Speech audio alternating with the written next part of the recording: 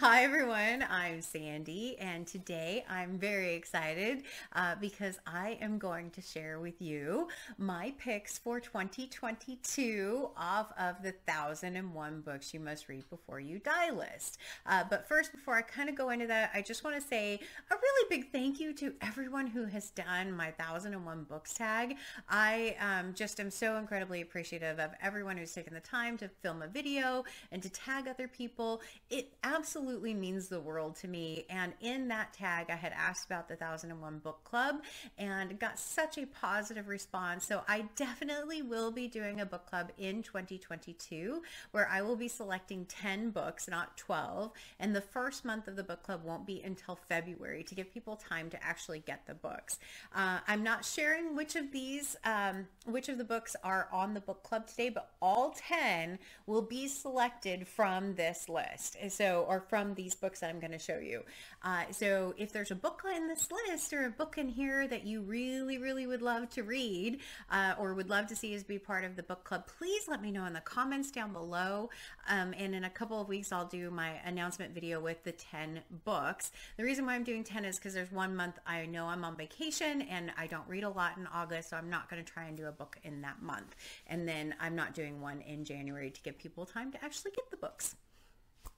All right, but again, thank you so much to everyone who just offered me great support and great advice and said, yes, absolutely go for it. So I'm very thankful for everyone who commented and just really helped me decide that. So thank you so much. But for the books, for next year, for 2022, what I do at the start of every year is I select 52 books. I select 52 with the idea that maybe one per week, even though I read hopefully more than that off of the list in the year. Hopefully I read more than that off the list in the year. But the minimum, I guess, that I would like to try and read are the 52. If you've watched my countdown videos, I always have 2 numbers. These are the books that will qualify for the 2022 total, which will flip to 52 after the first of the year. And so, yeah, these are the books that will qualify for that. And 52 is quite a bit, and I'm already 2.5 minutes in, so we're going to jump into those books. If I know of why I picked it, why I bought it, I will let you know as I go through the books. If I already have something planned, like a buddy read, I will try and mention it and just work my way through the books. So the first book is Blood and Guts in High School by Kathy Acker. I do have one fun story. I won't go into this much detail for all these books. I bought this off of Thrift Books and they sent me this instead.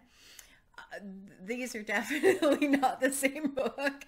I really hope someone who didn't buy this book got this one instead, because this one is probably not age appropriate for someone who might enjoy this book. Yeah, but Blood and Guts in High School is the first one, and it's also the first one in the alphabet by author last name, which is why I ended up also picking it this month or for next year. Next book, The Robber Bride by Margaret Atwood. Mansfield Park by Jane Austen. This is the last of her main 6 novels that I have left to read, and the last Austen that is on the 1001 book list. So Mansfield Park.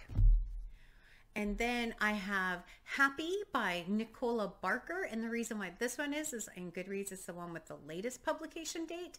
I'm not sure how true that is, but it is that is why it got added to the list. I have ordered it, but don't have it yet. And then I have Regeneration by Pat Barker, which got added to the list because I'm hoping to do a buddy read with Margaret Pennard. And then we have The Sense of an Ending by Julian Barnes. The Tenant of Wildfell Hall by Anne Bronte. I saw this on BookTube and really saw a lot of good things about this particular book, which is why I ended up buying this one. And then I have Wild Swans by Jung Chang, which I got last year for the Asian Readathon and didn't read. Life and Times of Michael K. by J.M. Coetzee.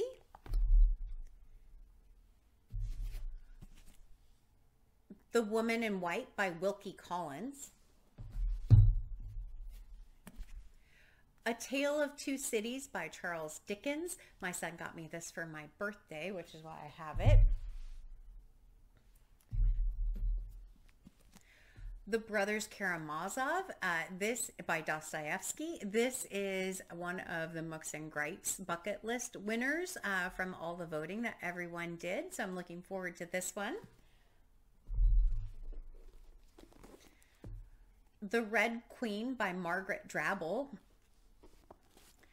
The Circle by Dave Eggers. This my son got me for my birthday as well.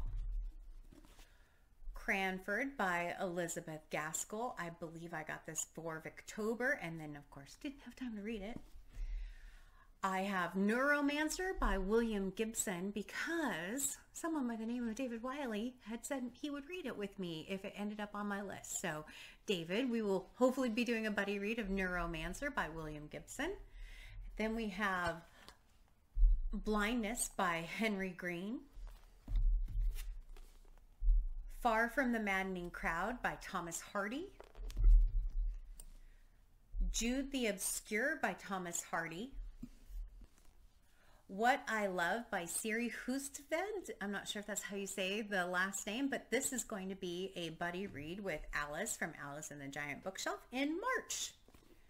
Then I have An Artist in the Floating World by Kazuo Ishiguro. I'm butchering that name, which I'm hoping will be a buddy read with Larry Has Opinions. And I have Zorba the Greek, which is the last one in the alphabet by title, which is why it got added this year. On the Road by Jack Kerouac. Passing by Nella Larson.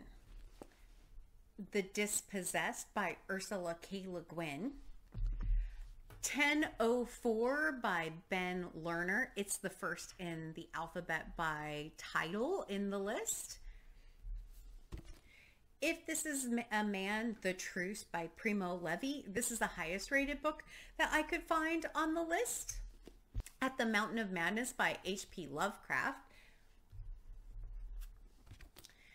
H is for Hawk by Helen MacDonald. Midak Alley and Miramar. These are for the Reading Africa Challenge, which is hosted by Mark over at Book Time with Elvis. I drew Egypt, and these are both set in Egypt, so those will be great.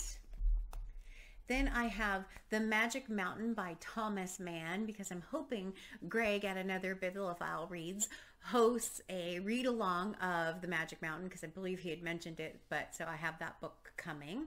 And then I have Tirant Le Blanc, which is the oldest book on the list that I could find easily.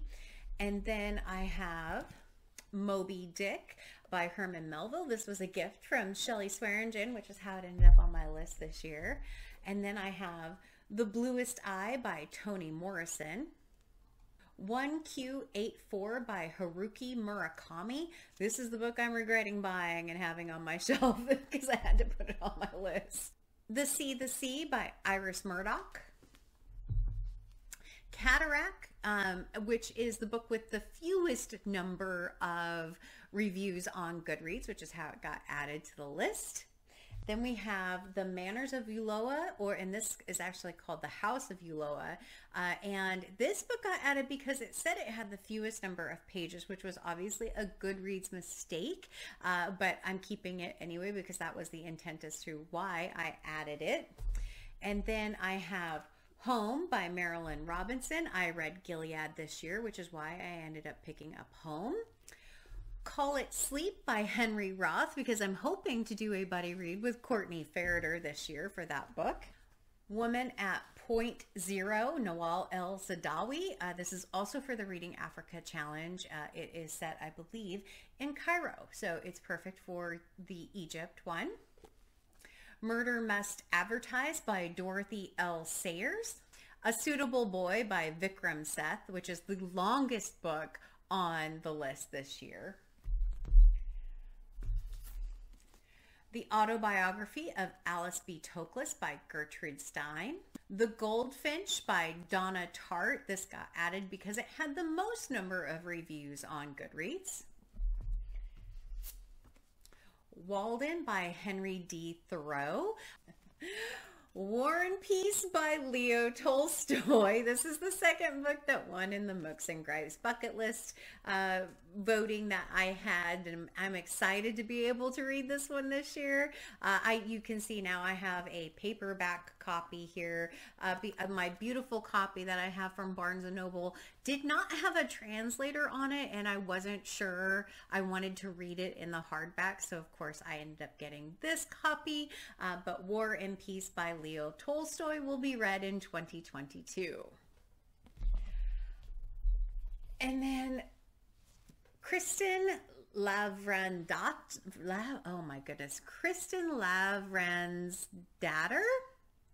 by Sigrid Undset. I saw this one on, I believe it was by Steve Donahue, which is why I ended up picking it up, not realizing it was this big. But this one is another chunky book on the list for this year. The Age of Innocence by Edith Wharton. This was also a gift by Shelley Swearingen, which is how it ended up on the list this year. And then we have The Once and Future King by T.H. White. And the last book is Chess Story by Stefan Zweig. I'm not sure if that's how you say his last name. This is on the list because it is the last author in the alphabet, Zweig. So that's why this one got added. But I have to tell you, I'm thrilled that this was added because look at how small this is. This is 82 pages. This is the shortest book on the list. So I am ecstatic that this one is on the list. But it's the 52 that made it onto the list. That will be the official 2022 list. There are some other books that I certainly own that didn't end up on the list. Like I said, I had to maneuver a little bit and pare it down a little bit because it was way too many books, over 1,000. I have now the full Penguin Classics of 1001 Arabian Nights, which was a recommendation by Steve Donahue as far as which edition to read. And I also have The Man Without Qualities by Robert Muesli, and I couldn't put that one on there. That one was longer than these books as well. And then I have the first in the Marcel Proust Remembrance of Things Past, I think is what it's called. And there's just no way I would be able to read all of that in 2022. Hopefully I can start to read some of those, but I don't know how many I'll make it through. But as I said, if there's any books in here that of the ones I just went through that you would love to have as part of the book club, please let me know. I will be announcing the official book club picks probably maybe the last week of the year. I'm not sure yet. I think the last week of the year is when I'll do it, with the idea, like I said, that it will be starting in February, so it gives people time to go and get the books and hopefully be able to be part of the book club. I think that's it. Just those 52 books. I am incredibly excited by all of the picks that I ended up with this year. I think reading these 52 books, where I don't own them all, but I do own several of them, is fantastic. I can't wait to read these. Some of these are super intimidating, and some of these just seem really, really fun. I can't wait to read like Ursula K. Le Guin.